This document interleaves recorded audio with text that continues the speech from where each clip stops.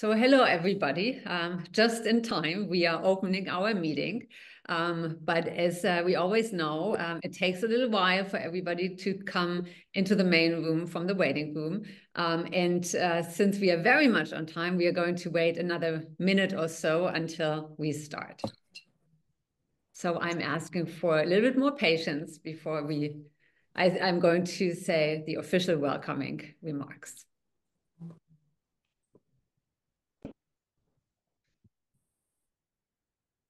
A much smaller base. So you're talking about Perfect. I was just going to say, and if everybody could mute themselves, that would be perfect, but it happened magically. So welcome everybody to our International Press Roundtable. As you know, this is one of our regular features of the Aspen Institute here in Germany, in which we bring together correspondents from Germany, but also from other countries. And today we want to talk about the 2024 European Parliament elections. Why we love this format so much is because we bring together some of the sharpest minds in media and journalism. Some of them you have seen before. And what we love about this format so much is because it allows us also to hear from foreign correspondents who hold up the mirror to us and tell us also about Germany from the outside perspective. And we usually have wonderful discussions with each other. This meeting is going to be recorded. I'm saying this because we also do Chatham House Rule events here at Aspen, but this one we can talk openly and again trustful and respectfully as we always do, but this is for a broader public, so it is going to be recorded. Over the past few days, Europeans from across the 27 member states headed to the polls to shape the future of the European democracy and participating in one of the most, so to say, anticipated parliament elections to date, I would say. And the headlines of this year's election have been pretty much dominated by the shift to the right, as populist radical right parties have gained significant seats across the union. And I don't know how you felt about the elections, but I looked or followed everything happening yesterday very closely. And some of the things I saw did scare me a little bit. We saw an increase of right-wing parties, especially also here in Germany, in the eastern part of our country, but also among young voters. And that is something which I have to say I did find surprising, and I do find also a little bit scary. And our traffic light coalition also didn't fare so well, especially the Green Party did not get as many votes as I'm sure they were hoping for. And also a new party, the union around Sarah Wagenknecht, gained quite a few votes, more than the FDP. And these were some of the developments which raised a lot of attention yesterday afternoon and over the night and this morning. And today we want, and this is just Germany. We also saw development in France, for example, which are not 100% positive. And I'm pretty sure, Cécile, you will tell us a little bit about this. So lots of things happened. And we now want to take a look at what that means. What does the right-wing presence in the parliament mean for the state of democracy? What does it mean for decision-making in the European Union? How will this also affect our foreign policy, our standing in the world? And certainly also, how did we get there? I mean, what happened? Why are those right-wing and populist parties so much on the go, gaining so much traction? And also, what can be done to counter this? So many questions on the table, and I'm sure many more. We also want to bring in later on all of you. So get ready to post questions. You can raise your electronic hand early on. You can write into the chat function, but I would love to bring you in also also by giving you the floor and really hearing from you. not just writing. But before we do all this, let me now also introduce our wonderful panel to you. The first one who I want to introduce is Christian Feld. Christian is correspondent at ARD Studio Brussels. Christian, welcome. Hey, welcome from Brussels. And we want to hear about the mood in Brussels a little later on. Christian has worked as a correspondent for ARD since 2011, working in both Berlin and Brussels. And he has reported on EU institutions and politics, international courts, and the Benelux countries. And you also covered topics like the negotiation, well, I mean, so many, like EU data protection regulation, European Parliament elections. It's a really, really long and impressive list. So Christian, thank you so much for joining us today. And we are looking forward to hearing your inside view. Delegated member, I now remember this. It is also a great pleasure to welcome Bartosz Wielinski to you. Thank you so much, Bartosz, for joining us once more in the Press Roundtable. Sorry, I cut you off. Oh, really? And now I'm back? Yeah. Okay. Hello, yeah, it's good to be again. Great to see you. And you're deputy editor-in-chief at the Gazeta Wyborcza, and you have worked there since 1998, and you were also a correspondent in Berlin from 2005 to 2009. We are missing you here. And well, I miss Berlin. I miss Berlin still. And we very much hope that you will come back and do some reporting here again. I hope so, yeah. And you have also written for many foreign newspapers, such as the New York Times, Süddeutsche Zeitung, Die Welt, El País, and La Repubblica. Yeah. And the Berlin correspondent for La Repubblica is also with us today. Tonia Mastrobuoni. Thank you so much, Tonia, joining us today. This is fantastic. Thank you for having me. So previously you worked as an economic and financial reporter also for Reuters and many different newspapers and also radio. And you have been here in Berlin since 2016, if I'm not wrong. So you really know. 2014. 14 even. Yeah, wow. Because I was a correspondent before for La Stampa, which is another Italian newspaper. It's okay. So you really know us inside out and can tell us all about our peculiarities and what we do well and maybe not so well. And another regular at our roundtables is Cécile Boutelet. Cécile, thank you so much for joining us once more. Thank you for having me. Thank you. Hello. And Cécile is an economics and business correspondent for Le Monde here in Berlin. And you have also been here in Berlin for quite a while. When did you move here? Well, I've been living here for over 15 years now, but reporting for Le Monde since 2010. Yeah, it's always interesting to report, always new stories. Yeah, thank you so much. With having been here for 15 years, you are at least our honorary German here in the panel, with also your kids going to school here and growing up in Germany. But you still have also the outside and the French perspective, and you have a wonderful view also in France. And I very much also hope that we can hear a little bit about what's going on in Italy and certainly also in Poland. So the first round I would like to do, and giving all of you the floor one after another, is how do you interpret the elections? What do you think? Why do we have the election results, and how did we get there? And Christian, maybe I can start with you.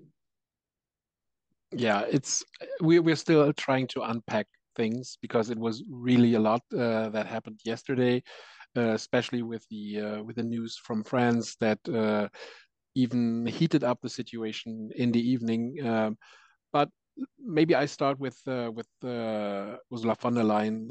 I think it was interesting to as a starting point that she, as a lead candidate in her own party, that was not like the biggest love story of all. They were quite reluctant. I was at the party congress in Bucharest, where she got a decent result. But then I think they found their way together into the election campaign, and in the end, it worked out. We all thought that she would be in place number 1, but now they added 5 more seats. I saw a lot of smiley, happy faces yesterday, especially Manfred Weber. I think they were very, very satisfied with what happened in their camp. On the other hand, now negotiations start, and the other news, the other results that were coming in from all the other countries are worrying. Looking at France, looking at Austria, looking at so many different countries, and having a even more shift to the right. And I'm pretty sure we will go into detail what that will mean for the working of the parliament, but also for von der Leyen's support for her second round as a Commission president. I leave it at this point, but a lot of people think this is very worrying. So in general, in Brussels, you would say the mood is depressed, worrying? Yeah, well, it's worrying about what's happening in the far right spectrum and what's happening in some member states, and also looking forward. I don't want to jump too much into the French business, but what is going to happen there in the next weeks or month? If there would be a change even in the presidency, that would have massive impact on how the European Council would be composed and how that would work, and on the French-German alliance not working that well as some might hope. But that's big implications. But on the other hand, I've seen the emotions going up at the EPP election night party. They were celebrating with Ursula von der Leyen. So it's a mixed bag. It's a mixed bag. And maybe we can also say it could have been worse in some countries. But I guess it's bad enough. But Cécile, you are nodding. So there's a lot on the plate for the French government right now. And I was surprised when I read the note, the news this morning about the parliamentary elections, and so quickly. So what is happening in France? Yeah, I think it's very important to understand what happened yesterday. France had witnessed a major political earthquake. The Rassemblement National, the far-right movement of Marine Le Pen and Jordan Bardella, the very young political, is now France's leading party for the first time. So it's historical. And we never had in the past such results for a far-right party. It recorded twice as many votes as the Macron party with 31.5% of the vote. So the gap is huge. And that's a tragedy. That's really something big. And Macron, we know it's even worse if you add the vote of Reconquête, so France's other far right party, the far right movement all together get 37% in France. So it's in one of the most important countries in Europe. So. It has, of course, consequence on the future of French politics in the next weeks and months, because Emmanuel Macron decided to call snap parliamentary election. This came as a big surprise. So he wants to. I think he wants to keep the action. He wants to be he wanted to have the first movement because it's for him it's a huge step back politically. His party is very weak. Two of his main promises for the future have failed. So he always puts Europe in the center of his political action, and he also promised to block the Rassemblement National. So that failed because the Rassemblement National had never been so high. And as a consequence, he called this snap parliamentary election. So it means it will be new election in 3 weeks' time with 2 rounds of voting. And this is a huge risk. So everything is open. I don't know how much I should explain right now, but he thinks it will be, he thinks the opposition won't have time to mount an effective campaign in such a short space of time. He also thinks that the old French reflex will work as in the past. So even the left will prefer to vote Macron than let the Le Pen win, so the Rassemblement National Party win. And he also wants to relaunch his mandate. His party is very weakened, as I said, and the next presidential election are in 3 years' time. So it's important for him to get better support for the next years. But of course, it's a huge risk for the future of France. We could have a far-right government for the first time, and during 3 years, with huge consequences on the future of Europe and, of course, of the German French engine. So that's something we have to think about. It's coming everything very. It's hard to find a to know what to expect in the next weeks, and it could be very, very dangerous. Yeah, Cécile, we come back to this for sure. Okay. On the question, if you also believe it's a good strategy to do the election so quickly. You said it's connected with a lot of risks.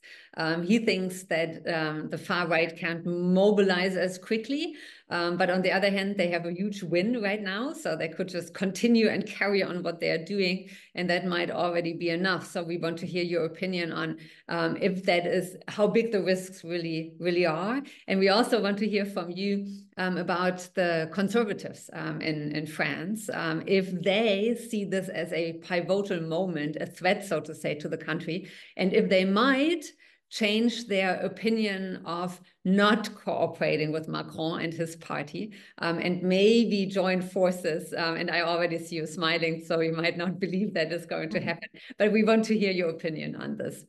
Okay. With this, I would now love to hear from Tonia, from you, and about what is happening in Italy and how that affected the European parliamentary elections. Yeah, of course. I mean, this was a first vote after the political vote, and Meloni was absolutely confirmed. She had a boost even. She had taken almost 29% of the votes. So the Italians seem quite convinced that she is a good prime minister. But what's interesting also is that the Democrats, so the centro-left party of Elly Schlein, had a very good result. It's 24%.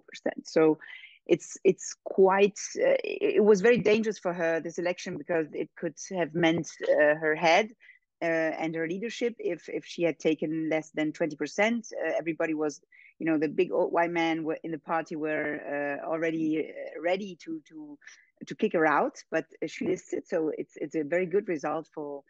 And then there is, of course, a big question. Salvini took 9%. It's not a good result, but it's not a disaster. So there were a lot of people in his party who were waiting for this vote to kick him out, also to have a new leadership that would be more moderate, also more a reflection of what the Lega is, because the Lega has a very pragmatic basis. Lega voters are also many companies, many very pragmatic people, workers in the north, and so they don't always appreciate the extremist tones of Salvini. But anyway, he could. I mean, he is at 9%. And what's all surprising is, of course, Forza Italia. I mean, they had a dead man on their manifestos, who was Silvio Berlusconi. Everybody was mocking them, but still, the party, which is led by the foreign minister Antonio Tajani, got a good result unexpectedly. It got, I think, almost 10%, 9.6. So it's even better than Lega. what does this mean? This means that first, and this is quite scary, that Meloni will go on with her horrible reform of the constitution, a reform with which she wants to strengthen her premiership or the role of the premier. The Italians didn't learn the lesson of the Germans. We know that the Germans learned the lesson of the Nazi time and of the National Socialism. And for example, for a chancellor, now it's impossible to dissolve the parliament. But that's exactly what Meloni wants to introduce in our constitution. And she wants to enforce very much the executive side of the powers in Italy, which is, I think, very dangerous because also the parliament has already been exaggerated in the last years of all his power. It's practically a place where a majority votes everything that the government decides. So it's not a parliament anymore in the philological sense. And so strengthening the premiership would be also very dangerous because she wants to reduce the role of the president of the republic to a very formal role, and we know that the president of the republic has had a very important role in these years, also in the relationship with other countries and with the rest of Europe when there were some scary governments, like maybe you remember the first Conte government, which was Five-Star Movement and Lega. And to close this, so Meloni gets, of course, enforced by this vote, but also she is more than ever now the kingmaker, I think, in Europe also for future coalitions, because we know that Ursula von der Leyen has been courting her a lot. They have a very good relationship. She wants to enlarge, and also Manfred Weber, she wants to enlarge the future coalition of the centrists to some elements, I think, of the ECR, so of the European Conservatives. And one of these is, of course, Meloni. But she is also quoted from the right. I mean, I did some weeks ago, I did an interview for my newspaper with the Spitzenkandidat of the AfD, Maximilian Krah, and I think you saw what happened. Krah was, the AfD was kicked out of the identitaries. I think this was, everybody saw it coming. This was only like the last event, my interview that inspired Le Pen. Le Pen kicked them out. And now there is like a big Baustelle, we would say in Germany, on the right and far right. And this, I think, would be interesting because Meloni will have to consider and to decide. I don't know, Christian, if you're with me on this, if she maintains this very pragmatic pro-European and pro-Ukrainian line, and so she eventually makes an agreement with von der Leyen, or if she responds positively to this invitation of Le Pen, that is to create a big group of the far right and right parties, and but I think it's not enough. I mean, they're not the numbers at the moment, I think. Thank you so much, Tonia. You threw a lot on the table, which we need to pick up and unpackage a little bit later on. But we certainly are also very interested, Christian, in this connection, Meloni and von der Leyen, why this courting, if it's just strategic or if there's more behind this. And we come back to this in a second. And the whole question too, how the coalitions are going to be in the future and what that means for the working of the parliament. We get back to this in the third round, because now we also want to hear from Bartosz and from Poland. Your country has been a poster child of, in the last couple of years, of not going into the direction which a lot of people feared, but making a U-turn. So tell us a little bit about the mood in your country and how your country contributed to the results of the elections. Finally, after 10 years, for the first time, the PiS party, so the Law and Justice Party of Jarosław Kaczyński, they lost the elections, lost the general vote in Poland. They lost by 0.9 point. So that's, well, not that much as we expected. The first exit poll was far more optimist for the Democrats, but it turned out that the voters, people who vote for the peace, living especially in Eastern Poland, they are reluctant to tell that to the pollsters, asking them how did they vote. But the fact is that they have lost, and that's important figure. The party of Donald Tusk, for the first time since 2014, won with the peace, and won thanks to kind of, very emotional, even brutal struggle. These elections, European elections, usually has a very low turnout in Poland. The turnout was only 40%, which is, almost nothing compared to the last parliamentary elections in October, when the turnout was 75%.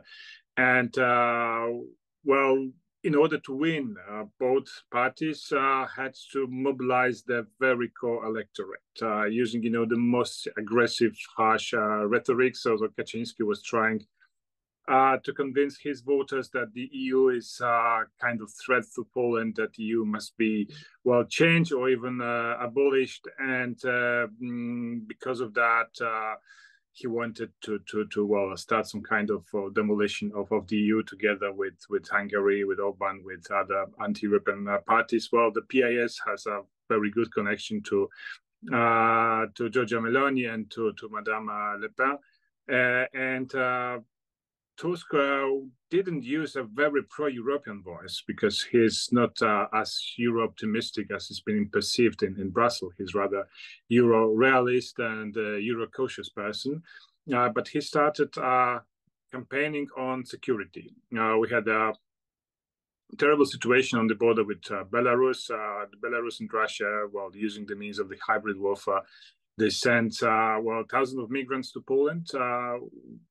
Illegally, of course. They gather them from the Middle East.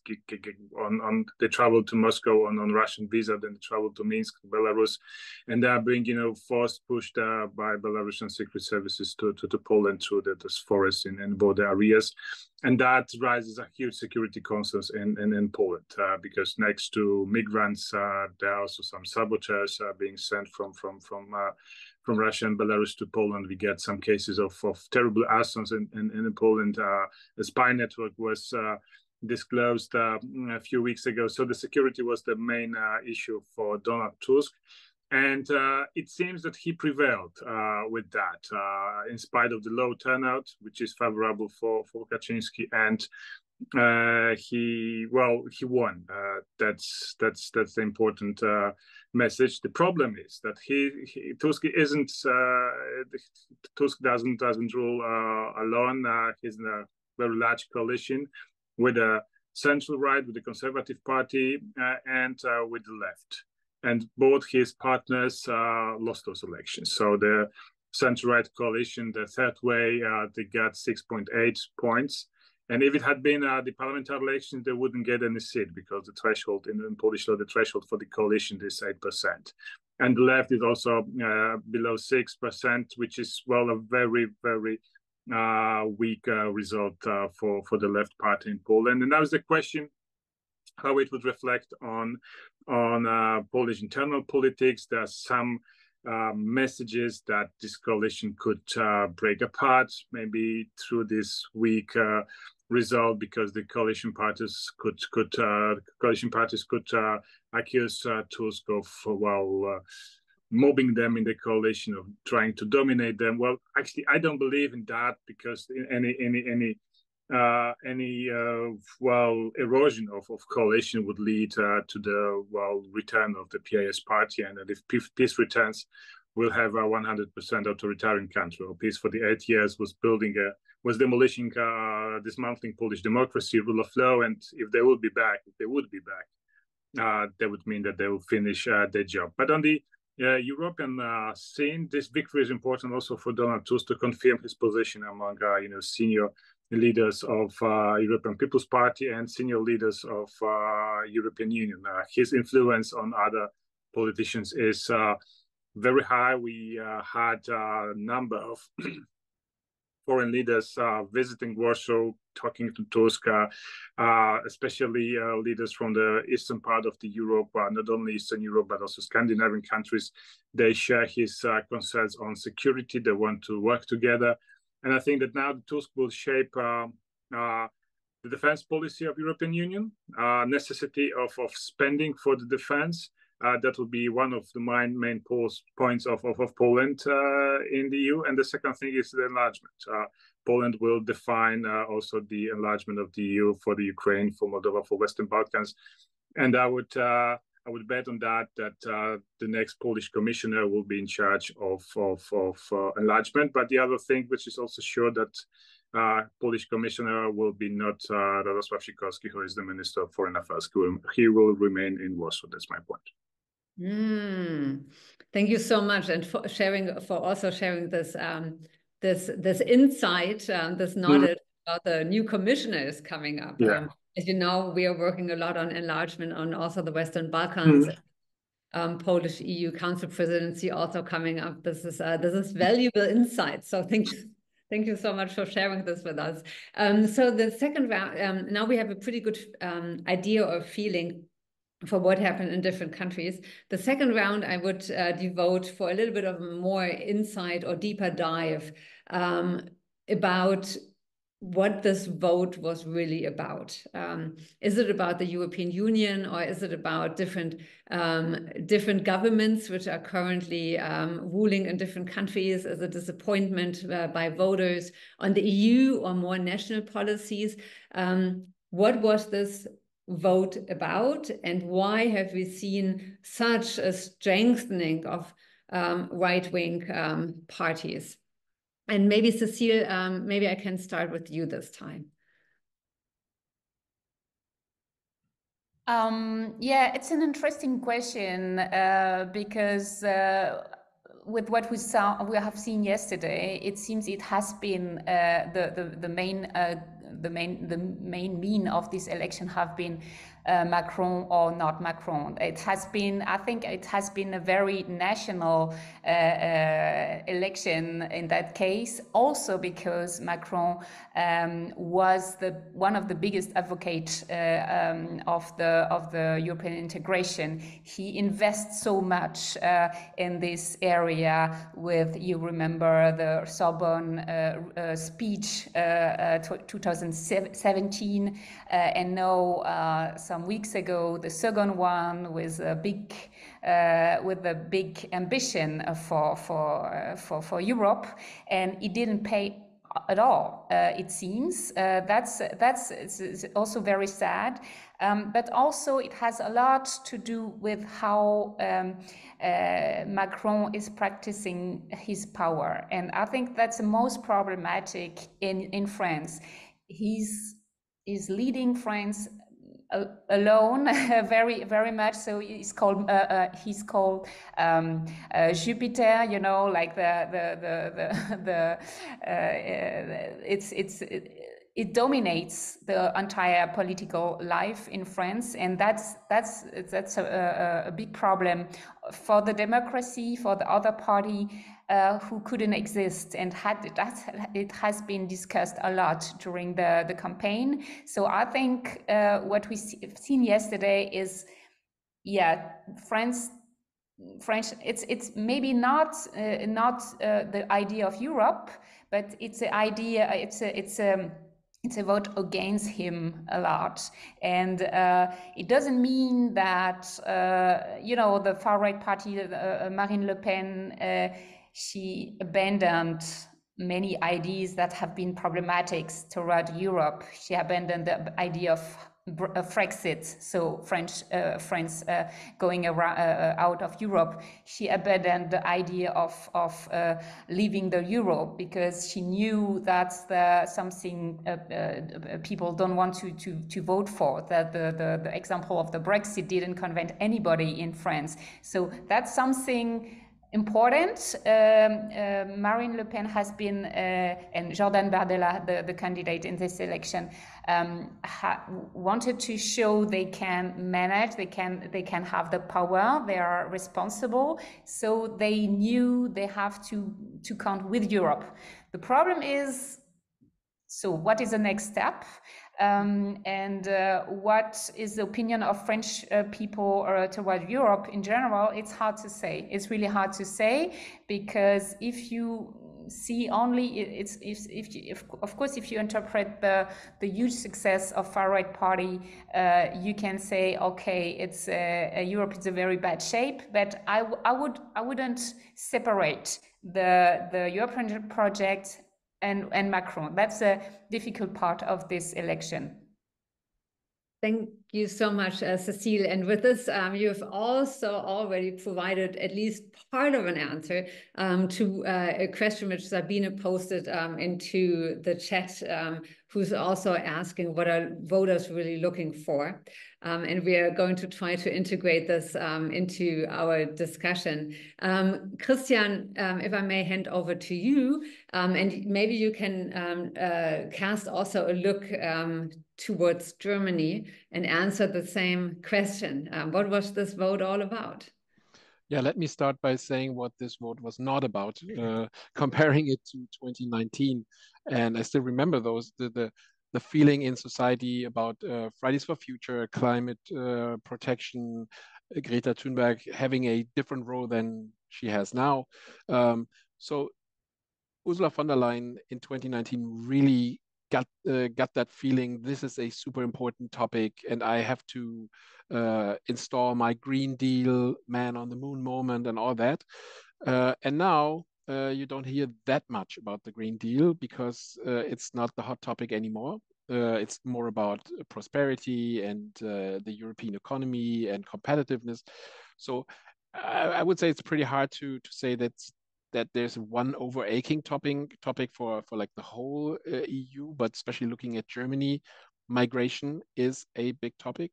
And I feel that many voters who tended towards the right, that they had the impression, at least had the impression, that the politicians don't care enough about that topic. So migration is topic number one, but still, in comparison to former elections where we talked about like light bulbs and how much energy may they consume, what glorious times where that were the problems. But now we're talking about the promises of the European project, prosperity, peace, security. And now we have a hot war in the Ukraine. The EU member states are ramping up their defense industries. That's happening in the peace project, European Union. So that's really big questions that are taken care of, or that at least are discussed. But most of all, I would say in Germany, it's migration, and we will see how this will work out. Even with the upcoming elections, I think we just saw the beginning of another rise of AfD in Germany. And interestingly enough, from our poll results, is that although there were all those scandals, and Tonia mentioned it, what maybe she also accelerated a little bit with her interview, but all those scandals don't scare people off to vote for AfD. That's a stunning, and I cannot get it why that is. And just to add a little tiny detail, that there is news that AfD just announced that their lead candidate Krah will not be in the German delegation. From my point of view, this is sort of a sign towards the rest of the far right in the European Parliament. Now we got rid of him. Please take us back. Thank you so much, Christian, for this contextualization. What do you think about the young voters? So also the first-time voters.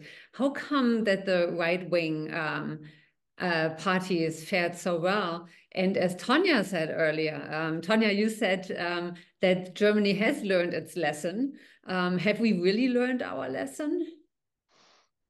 I can only talk about the data that our pollsters gave us, and they first of all they said there were some surveys that said, oh, the young ones are attending very much to the right. They said, look at the data, and if it's really valid to draw those conclusions from this data, so be a bit cautious. On the other hand, they say there's always been a basis for right-wing thinking also in Germany. So that's a sad truth. Thank you so much. And maybe later on we can also come back to, I mean, first of all, thank you for pointing out that we should take a closer look at the data again. So maybe the polls, exit polls also, and the polling shows something slightly more nuanced. Later on, if we do have time, maybe we can also talk a little bit about social media and the role of social media in election campaigning. I would also like to ask the same question, Tonia, to you, and then also to Bart. What was the vote really about in your two countries? Yeah, I think the real undervalued topic, or even removed topic, was migration. I mean, the center-left movements and parties, they try to remove it. I mean, literally. When I went to the Congress of the Socialists here in Berlin, it was very clear, because they said, well, now we have a migration pact in Europe, and we solved the problem. It is not solved at all. I mean, during the Meloni government, there was the biggest arrival numbers of migrants of the last years. So, I mean, it's a very, very tough topic. I think it's very difficult to solve it. Of course, we've seen also the chancellor. He's assuming, he's taking, I would call it a Danish position, because and don't forget, I mean, before the elections there was this horrible attack in Mannheim, and I think this was sort of an accelerator also for this irritation, this I think unsatisfaction that is in the Germans, that they think that politicians don't understand what they care about. Another topic, I think, which is never discussed but is very present when you hear the daily talk of people, is inflation. I mean, it's nobody's fault, but Berlin has become, which was one of the cheapest cities in Europe, has become super expensive, I think. I know many students, children of friends of, they can't afford anymore to be in Berlin, which was it was sexy on the arm. No, it was always. So I think there are topics that weren't discussed, that were totally undervalued. I think one was there's a sort of it's like Europe is becoming a little bit what the USA has been coming and has become in the last years. No, so I mean, a very unsatisfied, a very unhappy continent, full of fears that, of course, are not always justified. Some are really like. Some are also exploited by the far right, but and the more you point out how scandalous the far right is and how horrible their thoughts are, and the more they send out dog whistles, exactly like Trump does. I mean, Trump has been sending out these, what the politologists called dog whistles. So they're signals. I think also, what he said about the SS, also what he said about what Salvini says often to his people. He says something absolutely horrible, and then he takes partly back what he said, but the message is in the world, and the message goes exactly to the electorate that they want to point to, they want to conquer. So I think we should really try to start to cope with this sort of crisis of the, I don't know, of the white people. Maybe we can call it like this, like like the Nobel Prize Angus Deaton wrote already many years ago. No, there is this crisis, and maybe this has also now affected Europe. Yeah, thank you so much. I already see the next article or op-ed coming. Europe, the unhappy continent. I hope we can turn it into a happy continent, and that would also be one of the next rounds I want to do with you. Before I hand over to Bartosz, just a reminder, please get ready, our audience, to raise your electronic hands or to signal already in the Q&A that you want to be brought in and participate. So Bartosz, what was the vote about in Poland? Well, that was the vote about the turnout, the mobilization. That was a key factor. And if the mobilization will be higher, then I believe that the results will be much more significant, and the position of the PIS party, so our AfD or our Rassemblement National would be much worse than it is. There's a problem in Polish elections. It's always a turnout. Polls, like the old, post-communist society, they are not that well trusting in state institutions and institutional elections after 50 years of having rigged elections. It's not also very popular, and especially in terms of European elections, which for many my countrymen are kind of strange and not giving any real solution. Not solving any problems on the place that people live.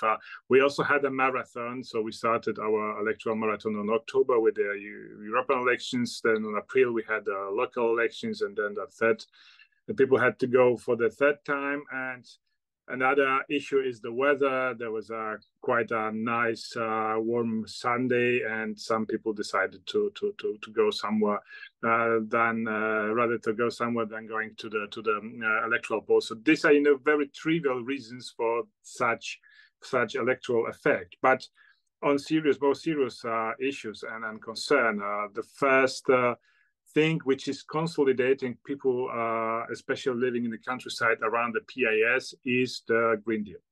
The Green Deal also caused an uproar among the farmers in Poland, and the farmers protest against it, feel that Green Deal is bad in general. They don't care about the climate, they don't care about the standards, the ecology.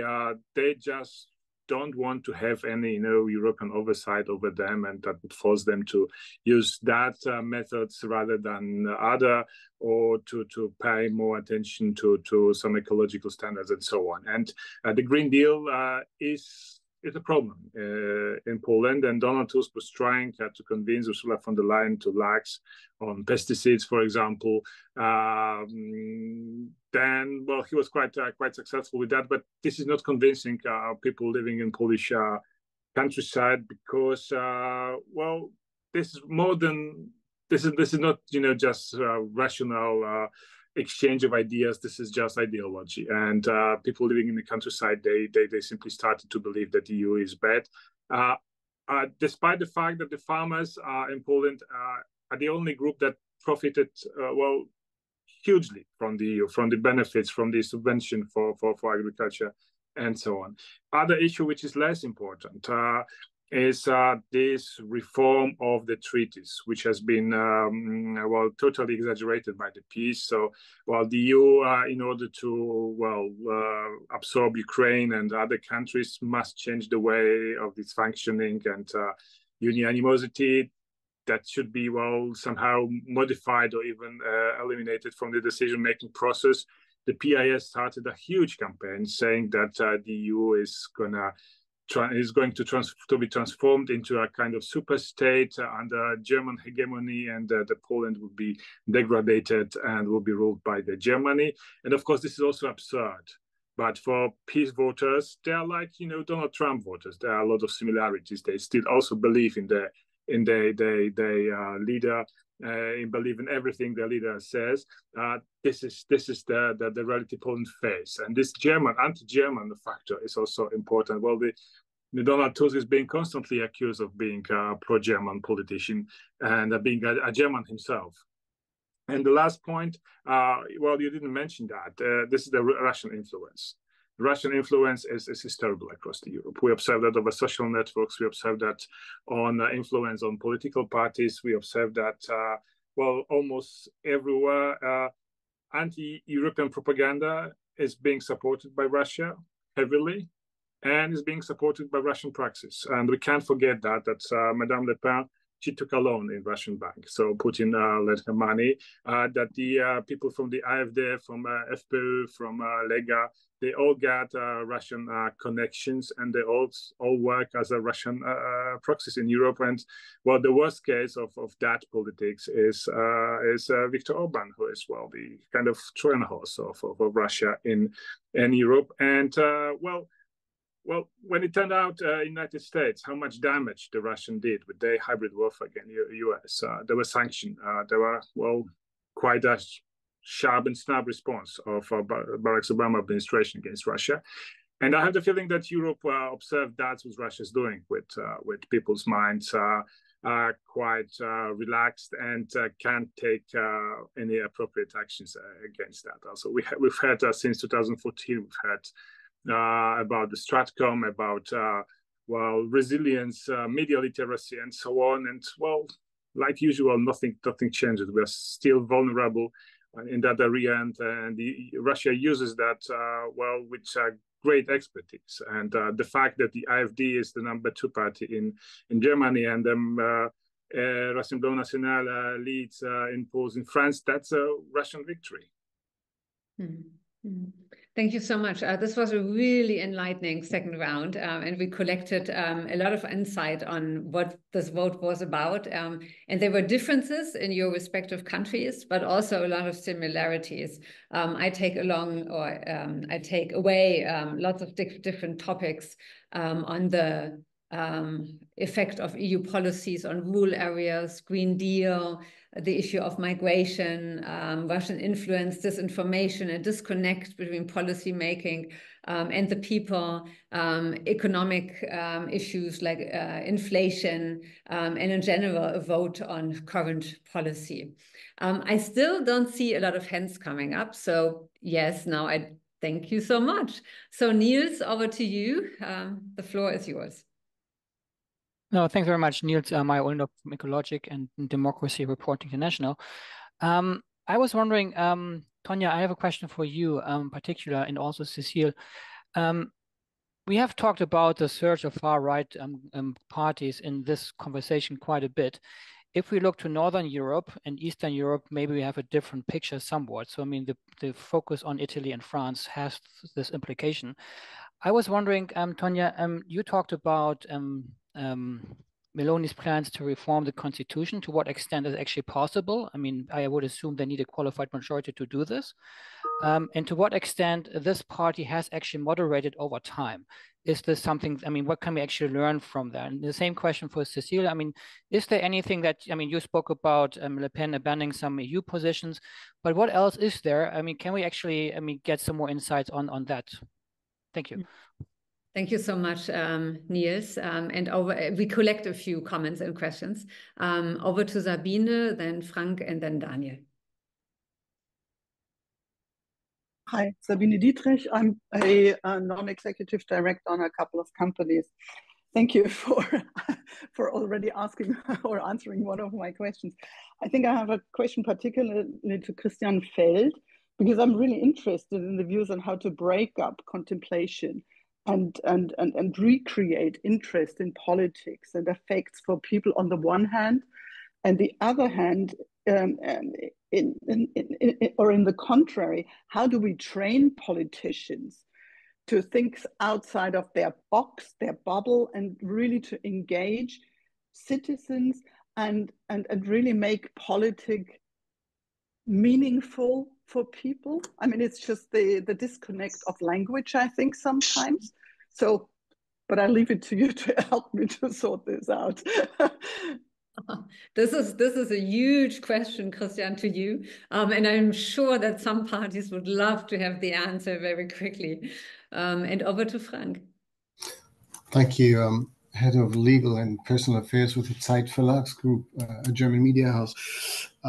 Interesting to listen to you, and you were just elaborating on things why people turned away from the parties they might have elected last time. My question is, was it a vote against migration and the discontent with domestic issues, or was it also one against Europe? Because many of those companies are not in favor of the union.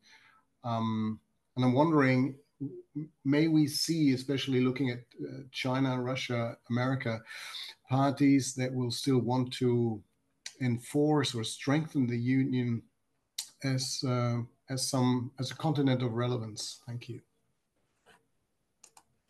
Thank you so much for also bringing us back to the Europe question, because some of the parties which did realize big wins are also not very pro-European, but they were European skeptic or EU skeptic in their election campaigns. And over to you, Daniel. Thank you. Hello, everyone.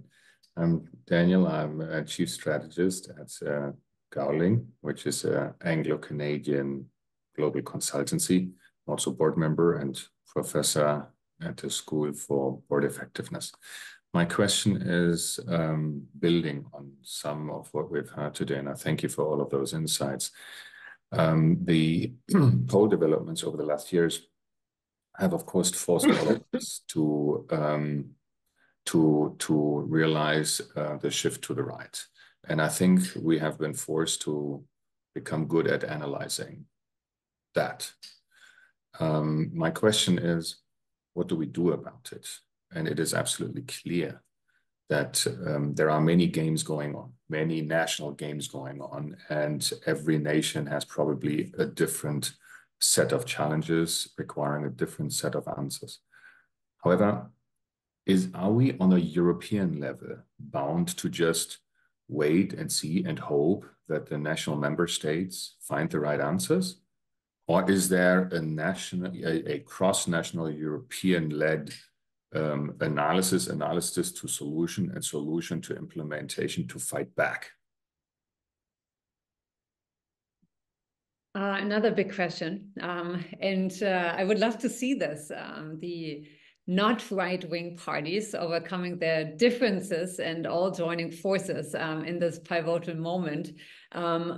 I am curious if there is some optimism on this front. It also comes back to one of the questions which I asked Cécile earlier on with regard to the Conservative Party in France. So we have a lot of questions on the table now. So because Tonia, you got a lot of them in the beginning, maybe you want to make a head start. Yes, so on the first question about the constitutional reform, yes, Meloni would require a qualified majority in the parliament to vote this, but she could also do it, force the things with a simple majority, and then the Italians would have to vote to approve it through a referendum. This was something that, for example, Matteo Renzi tried when he was prime minister. You remember it was a total failure.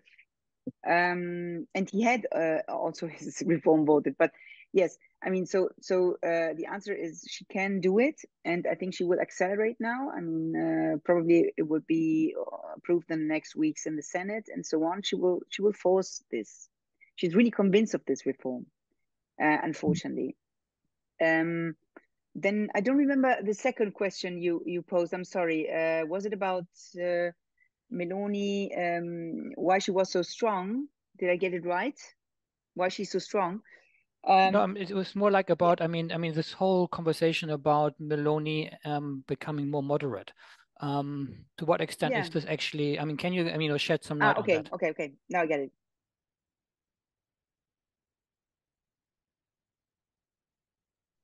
This is a total fata morgana. I mean, Meloni is doing a total ambivalent play. In Europe, she is giving this pragmatic and very pro-European, pro-Ukrainian, and she's very adamant on this, on the pro-European line. But in the country, we see a very, very scary development, for example, in the media. In the media, you have a very Orban-like repression. The public media have been totally put under control of Meloni's party and Meloni's allies. Then don't forget, she has already a partner like Forza Italia, who owns other 3 televisions, the Mediaset, the Berlusconi televisions. And she's trying to put a lot of pressure also through newspapers. There is one publisher. He is also, which is very another Italian anomaly. He owns 3 big right-wing newspapers, and he's a senator of Fratelli d'Italia. His name is Angelucci. And so she is really trying to repress free media. She is very allergic to free media. You see this also in press conferences and in the rare press conferences she gives. She is very aggressive with my newspaper, of course, Republicca, because my newspaper is a private newspaper and it's very clearly an opposition newspaper. But she's also, I mean, she's aggressive with every opposition newspaper. So what's happening in the media is very scary because the blueprint is really what happened in the last years in Poland and in Hungary. So this is really her model. I mean, it's not a case. She's a partner of, she's been a partner of peace, of the Polish peace in the conservative. She has a very good relationship with them. And of course, everybody knows what a strong relationship she always had with Orban. Although, I mean, on some topics, of course, she tried to be more moderate. For example, on migration, she had promised in the electoral campaign that she would do this mysterious naval blockade. Nobody knows how it should work, but then she didn't. Eventually, she went to Europe and she went with Ursula von der Leyen to Tunisia, to Albania. You know, she tried to be pragmatic, and so she's very ambivalent. But also, she's repressing rights in Italy. I mean, 24 of mothers of children, lesbian mothers, have been stripped of their children because they don't. The local authorities don't accept anymore that they are mothers of their children if they are not biological mothers. You know, it was married couples and women couples, and they were torn of their rights. This is happening in Italy. So on the interior side, and I'm also wondering why so many correspondents don't write about this from Italy. You know, foreign correspondent. Why don't they say this, or why don't they say that there are still demonstrations in Italy where people go around with this sign, which is the fascist sign? It is forbidden in Germany. It is not forbidden in Italy, but you know, and there are some politicians going with them. So there is, I think, and to close my intervention, is this a vote against Europe? I don't think so in Italy, because even if Salvini is always using this a little bit old rhetoric of the European bureaucracy, but I mean, we have been the biggest. We have been very, very literally. How do you say? The recovery fund has been a big gift to Italy. You know, it's 200 billions that were given to us after COVID, and so that we're spending very slowly, but we're spending. So this time I think it's not about Europe. It's really about some topics that haven't been discussed properly, like migration, like inflation, like other topics that are really worrying people. Thank you so much. Over to you, Christian. Yeah, I will react to, I think, was Sabine's question, how the EU or EU politicians could get out of their box and have a new thinking. And I understood the question in a way that how can they get a new connection between the people and the politicians or bureaucrats, however you want to call it. Well, first of all, I think it has the attitude has changed. I think for a long time there were lots of like Europhiles. They like blinded by the European idea, and you cannot criticize it because it's such a valuable, great thing. and to a certain degree it is. But on the other hand, there have been, like, for decades, there have been politicians that promised that the EU wants to be big on big things and small on small things. On the other hand, you have got a lot of people working here on regulation. So if you pay them to do regulation, then they will do regulation. Of course, there's always the talk of cutting red tape and stuff like that. On the other hand, I would say, I mentioned it earlier, that there are big questions that have to be solved, and maybe this also touches on the question how to deal with China and the US. And maybe a first step would be to better promote the success stories that the European Union has written. From my point of view, over the last years, just take two things: the pandemic, the organization of vaccines started slowly, and it was a bit bumpy in the beginning, but then we had enough vaccines for the whole of Europe, and not just the countries that could afford buying them. There are still open questions. What was the role of Ursula von der Leyen? Did she send text messages to Pfizer or whatever? But in the end, we had too much vaccine. And the other one is when Russia attacked the Ukraine, there was very much fear of energy prices rising and hurting the citizens. And I think, from my point of view, the EU managed quite well to cope with that problem. So maybe they should start better promoting those success stories, and really be big on big things and small on small things. Thank you very much. And over to Bartosz. Yeah, I'd like to answer the question on dealing with populism, as I understand it. Well, I don't think that situation is hopeless for the mainstream, for politicians of the mainstream parties. There's example of Scandinavian countries. Well, the far right got beaten there. There's example of Poland, and there's also somehow the example of Hungary. Well, this new party founded by Peter Magyar, party TISA, caused Viktor Orban a lot of problems. Got 33 points. Orban got only 44 because, well, we are dealing with Hungary, authoritarian state, which is totally tilted. There is no free media in Hungary. So making a normal campaign is also quite impossible. And Peter Magyar achieved success, and hopefully he will continue on that. I believe that the first condition in order to beat the far right, to beat the populists, is to acknowledge that the populists ask the correct questions. They point out the real problems. They have a better connection to the people who suffer, who are not happy with some results of political decisions.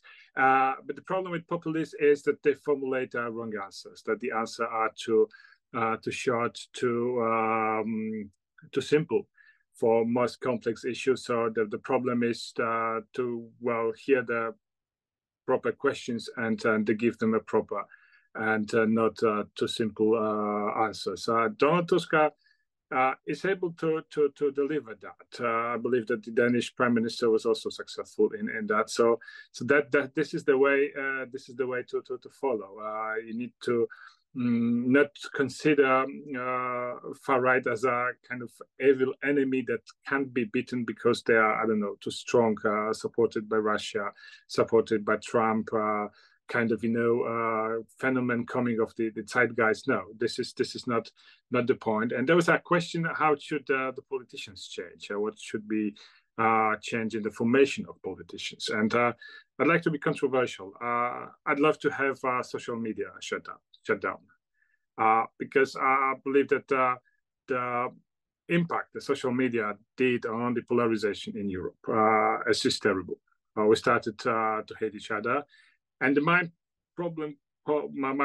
problem with social media is that they belong to American companies, that the Americans are making huge profits on that we fight with each other, that we hate each other, that the polarization gets deeper and deeper, and the algorithms, social media, well, the base on that people are polarized, that there's a conflict, that there's a hateful exchange between people. So if the politicians want to start transforming our political and social environment, start to be more active against this foreign-driven politics of social media. Well, there is a third actor in the play, which is manipulating with our minds also, and that has to stop, as well as the Russian influence in Europe. Thank you. Thank you so much. Also, a whole new can of worms, which you just opened shortly before the end of our discussion. We have an event coming up early July in Berlin on site, not hybrid, but really on site, where we want to look at media in time of an environment which is changing, and the responsibility of media. So please join us. And I'm sure we are also going to talk about social media, and we are inviting somebody from TikTok to join us. So last but not least, Cécile, and maybe you can also answer the question if there's hope with regard to coalition building between the middle, center, right, and left parties within countries and across Europe. Thank you. I would maybe start with a point. I'm pretty much in favor of what I agree with what Bartosz said. Sometimes I think we shouldn't exaggerate a question of substance, of solution, and political ideas. Sometimes politics, and more, there is a question of emotion and very short-term reaction. Macron mentioned in his speech in Dresden, social networks change politics. We have talked about it. Maybe we need to imagine there is a positive emotion in France toward a young leader, Jordan Bardella, who seems to be closer to the people, authentic, and above all, a blank slate, a blank paper, so we can write everything on it and hope and all your hope. And you also have this sense of this need of security, and that's was one of the questions. What could give you the sense of security, the sense of you feel safe again in this world full of crisis? And I'm not sure, for example, I would discuss maybe with what Christian Feld said. I'm not sure that the vaccination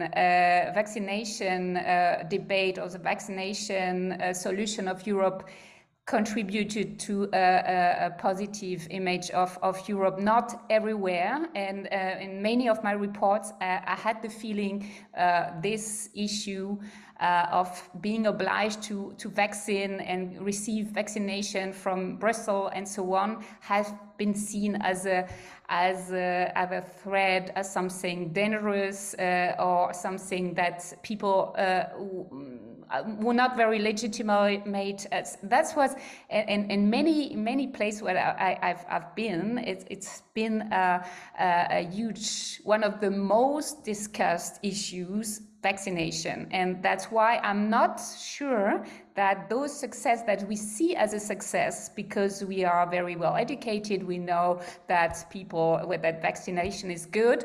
Many people don't see that way. So we won't be able to convince them with maybe with rational arguments, if they are reading some other information about that are saving their emotion, their short-term emotion, that sense of being, I'm losing everything, I'm losing control of my life. That's also very, very strong. For example, when I've been in the German industry in some factories, even very rich factories of Southwest Germany,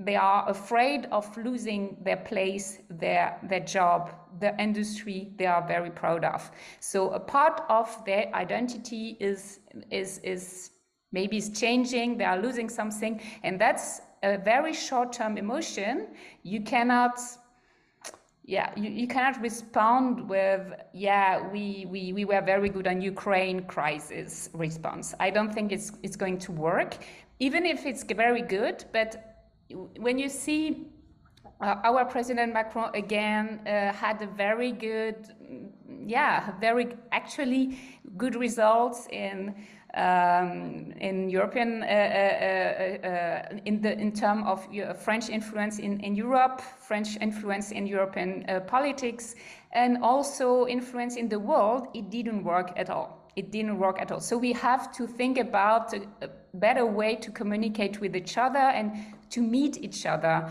maybe in real life. And that's why I agree with you, Bart, about renewing politics in times of social media.